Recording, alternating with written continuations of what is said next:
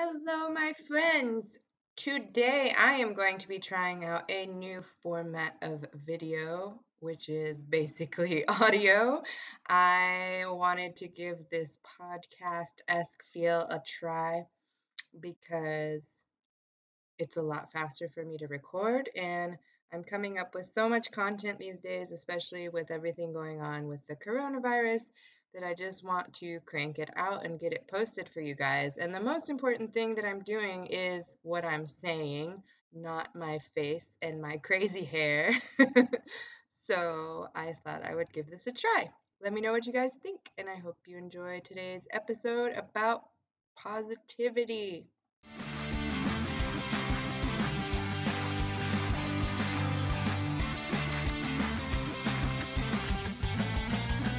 I think as humans, we have developed this perfectionistic idea of what being positive means. We have all these hashtags like hashtag first world problems, and often hear other people diminishing their negative emotions with, at least I have a roof over my head. And we learn from them, and then we start acting that way towards ourselves and others as well. Be positive, be positive. You have to stay positive. Just be positive. Just think of something positive. We hear this repeated all the time. Or maybe it's something like stop complaining, like there's nothing to complain about. You have so much going for you, etc. Maybe that's just me. Maybe that's just what I've observed in my own life, and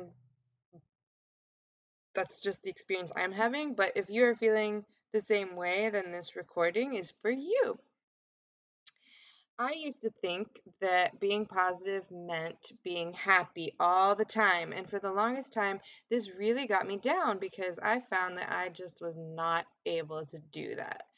I am a recovering perfectionist. I would try my damn hardest to fight my negative emotions and just be positive, and it was not working out. I was going through a very difficult time in my brain for a lot of years of my life. Like to the point that when I actually do feel confident and bold and happy, I don't really even recognize myself. So I totally understand what it feels like to not feel like you're being very positive. And our brain has this story it comes up with for itself because that's what it does. It just makes judgments about certain circumstances that we go through, and then it goes off looking for ways to prove itself right. If you don't first recognize that it's doing that and make a conscious effort to choose something else. So our brain will just automatically keep choosing this story that it's fed itself for so many years unless we are able to stop it and decipher that story and figure out what we want to do to change it. So then I would be insecure and I would go looking for someone else to solve it for me, which the universe is great like that. That's exactly what it's going to give you is the exact experience that you need so that you can learn what you need to learn and grow as a human being. So I dated this guy hoping to relieve my anxiety. Like that's not the only reason I dated him. Don't get me wrong. I'm saying that I wanted someone else to solve this problem for me. So I dated this guy, and he was unable to receive my anxiety that I had developed about going out and meeting people. So he would just ask, "What's the big deal? Stop being anxious. There's nothing to be anxious about. I don't understand why you're being anxious. This is stupid." And it's funny because that would just feed the negative spiral that I already had going on in my own head because I didn't accept my anxiety. So in looking for someone to heal it for me, I actually got put into a situation where I had to heal it myself because they were just making it worse. They were just reflecting to me basically what I already thought about my own anxiety. I didn't like it. So I already had this story going that made me feel anxious, which was no one is going to like me. I'm weird. I'm not going to fit in with these people. I'm not good enough. And that's what the main story in my brain likes to tell me. It is, I am not good enough. And imagine how that makes me feel in basically any situation. A breakup, I'm not good enough. A broken friendship, I'm not good enough. Not clicking with anyone when you're out in a social environment, it must be me. I'm not good enough. A job, like anything. So it would just grow to the point where it stopped me. Of course, I feel anxious, right? Of course, I feel anxiety if I think no one's going to like me and I'm going out and proving this to myself. Of course. So I have to have some compassion on myself. But then what do I do when I feel anxious? I find excuses not to go do things. I probably could benefit from doing them, but I find excuses not to go because I feel anxious. I avoid going out. I avoid trying a new job. I avoid meeting people. I get stuck in my house. And I end up without growing my friendship group because I don't go make friends, right? So it's like a self-fulfilling prophecy. In fact, he would sometimes make comments about how hard it is to be around a negative person and how people don't like it when I do X, and I would believe him. So I would actually think that his thoughts about me doing something wrong, just because he worded it with other people don't like this, I would believe him and think that other people must be talking about me, more people don't like me, and I would believe him. And understandably, right? Like that can get totally exhausting to be around someone who's thinking and saying things and making themselves feel bad all the time. So I totally don't blame him at all. Like of course, like he's having his experience, I'm having my experience, and he just was not in a place where he could be sympathetic with all of my anxiety. But this gave me this opportunity to grow and learn more about myself because obviously that whole band-aid was not working. It was just causing me to think it even more. So then, of course, this relationship didn't work out. And then I was devastated and mourning it and trying to move on by avoiding seeing reminders of this guy, which, by the way, doesn't really help you move on. Trying to avoid your feelings. Uncontrollable circumstances are going to happen. And he would just pop up on Facebook or something like that, and I would think something about it and therefore feel sad. And understandably, I would feel sad seeing, photos of someone I didn't want to be broken up with. But a friend of mine one day reacted to that by saying, "You just need to move on. Stop talking about it. Just be positive." So these little things like this have happened over time, and just observing other people's posts on Facebook and things like that, these are all things that our brain is being fed, and then we have this choice as to whether we can believe them or not, if we can think the same things as these people or not, and then that's what creates our emotions or our thought pattern that creates this constant story we have for ourselves. So I developed this thought pattern that if I could just be positive all the time, people will like me. See, he didn't like me because I wasn't good enough. She didn't like me because I wasn't being positive. So I just got to be positive and then people will like me. And guess what? Guess what? Like I still felt like people didn't like me even after thinking I was being positive and this and that. It was exhausting to try to be perfect all the time. Let me tell you, I've tried it my whole life. I've tried to be good enough for everyone, but really what is going on is I'm not good enough for my own self. And I'm trying to be perfect and I'm trying to be positive. And this is not the definition of positive, you guys. It was exhausting to keep up with this definition of positive that I had made for myself. And then I probably wasn't responding really well to other people who weren't meeting this standard of positive, right? And I would kind of blow up at them because like, I have to do this. Well, then you have to be positive too because I'm not going to deal with your bullshit because I'm trying to deal with my own here and stay positive. Well, that's not really serving anyone now, is it? So how can that be positive? That's not what positive is. So now, positive to me means allowing yourself and others to be a human, which is what we are. We are humans. Humans are humans. We make mistakes. We aren't perfect. We have 50% positive and 50% negative experiences in life. That's just how it is. Life is not this golden platter of fun and joy and vacation. And if we think that life should be any different than it is, we actually are creating our own suffering. If we think life should be fun and life should be easy and life should be fantastic, butterfly, rainbow daisies all of the time, and like like the current situation we're in, if we think that this should not be happening and people shouldn't die and we shouldn't have to suffer like this, we are creating our own suffering. We are creating unnecessary pain for ourselves. It's not that way. That is not how life is. And believing it is or should be anything different than what it is just making you miserable. And I've done it myself, so I'm totally feeling you guys right now who are just thinking, "Oh my God, no, this can't be right. I'm right. I know I'm right." No. So I'm learning about this 50-50, 50 negative, 50 positive concept in a course that I'm taking.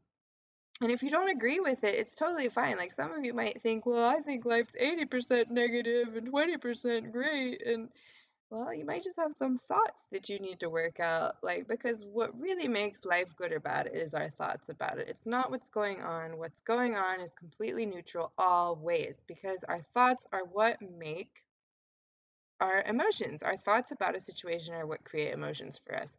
So if you don't agree with me, that's totally fine. You have to do what works for you.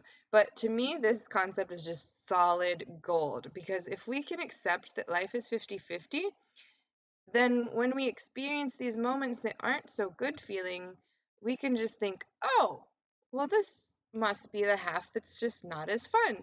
Okay, this is life. Let's do this.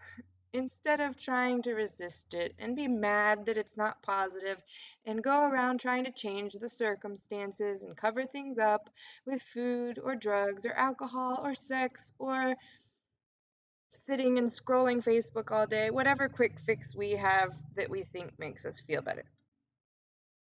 Um, and also, accepting ourselves when we feel disappointment or anger or sadness actually allows us to move through these emotions so much faster. Because when we don't accept them, like I mentioned above, when we don't accept that life is this way and we try to resist it and we think that it should be different, when we don't accept that and when we don't accept our negative emotions, we just actually make them last longer. So when we don't accept them because we think, oh, I should be positive, or this isn't fair. Some people are starving. Some people are dying. And some people have it way worse than I do. I don't have a right to feel this way at all. I just need to be positive and stop thinking like this.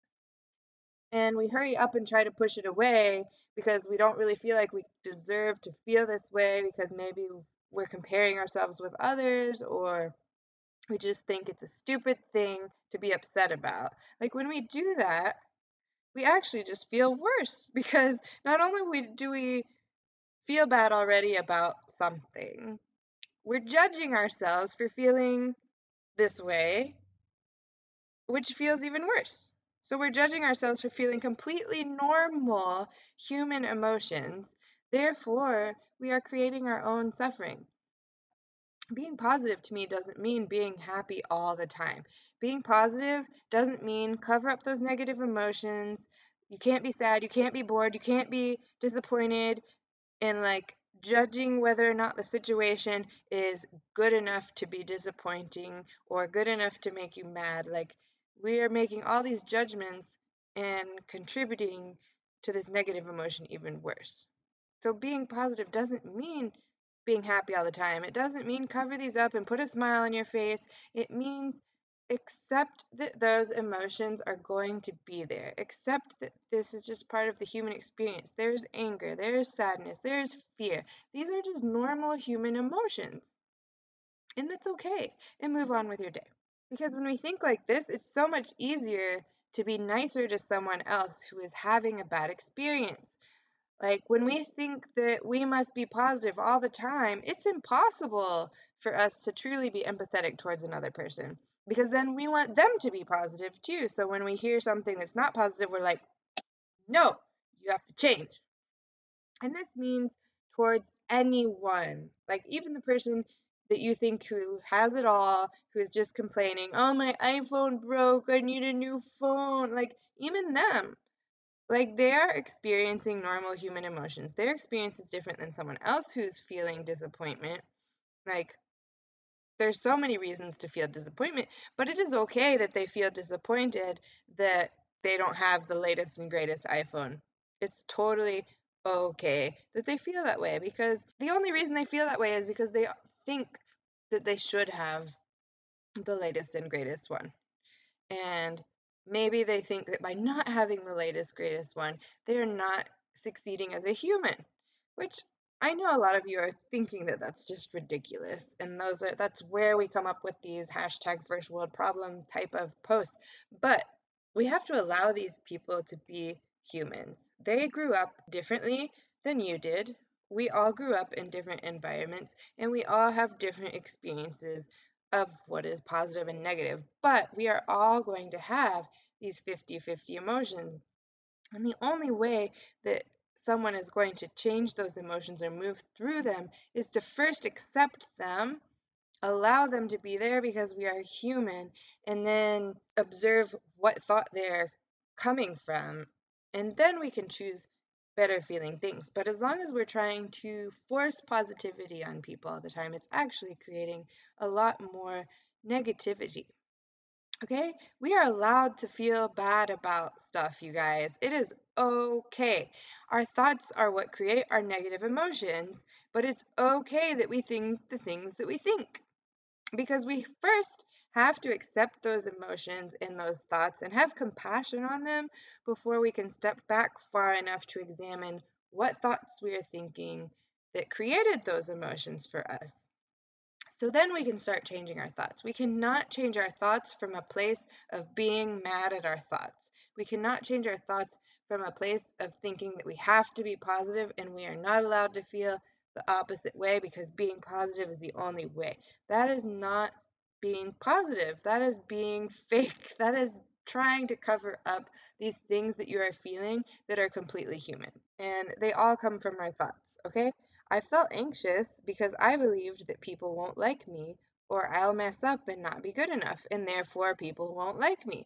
But as long as I was just fighting that anxiety and getting mad at myself for feeling anxious and trying to push past it, and I could not learn that those were the thoughts that were causing it, and I would only cause myself more anxiety because I would be beating myself up for feeling anxious. So until I learned that it was okay to be anxious, I couldn't figure out why I was anxious. So you've got to be compassionate with your thoughts and your feelings so that you can learn what's really going on. And then from there, you can make a change. Being positive does not mean never feeling a negative emotion or thinking a negative thought. I want to make that perfectly clear. I'm going to repeat it again because I think it's so important to understand. Being positive does not mean never feeling a negative emotion or thinking a negative thought. Okay? It is okay. Whatever you are thinking, whatever you are feeling, it is okay. Be kind to yourself today, my friends. I'll talk to you later. If you found this information helpful, I would so appreciate a comment, a like, subscribe to my channel, and I would super appreciate it if you share it with all of your friends, you guys. I want to get this information out. I want to help people feel better because I'm learning how to feel better and it feels amazing, and I want that experience for other people as well. So please share, please like, and please tell me what you guys think. I would love to hear from you. I would love to know what else you guys would like me to talk about. Tell me all your thoughts.